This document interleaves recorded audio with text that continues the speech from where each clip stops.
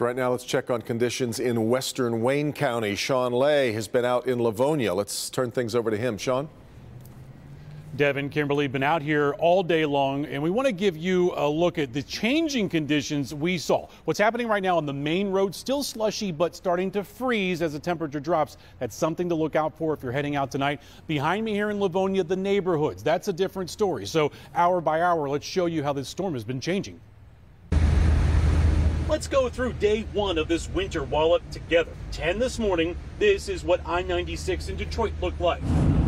Head west with us, sledding through wet slush on the freeway. But as we turn into the neighborhoods here in Livonia, the snow is starting to add up. Connor Hickson is 12 years old. He's got the snowblower out, but the snowblower doesn't really work, so I have to shovel. Looks like you are shoveling also for your neighbor. Yeah. Good job. That's the way to go. Why did you decide to do that? Well, because she's like 80 years old and she can't really do it herself, so I do it for her. Fist bump.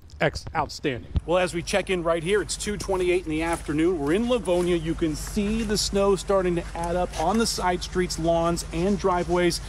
Check it out. It's really starting to hammer down right now. Wayne County salt trucks making a big difference on the road so far.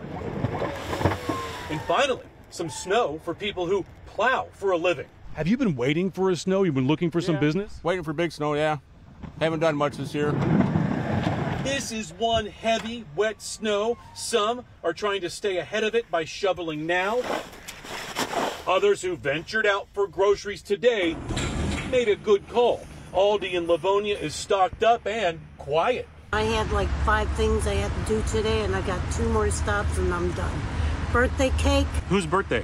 My sister. Happy birthday, Sylvia. Happy birthday, Sylvia. Okay, back here live in Livonia. We were here at this hour yesterday. The shops around this area absolutely packed. A madhouse. It's an Aldi right here behind me. You can see absolutely quiet. Some people are coming here and getting the shopping done to avoid those crowds from yesterday. They're having a very good luck here with very few people. We're live tonight in Livonia. Sean Lay, Local 4, back to you. All right, Sean saying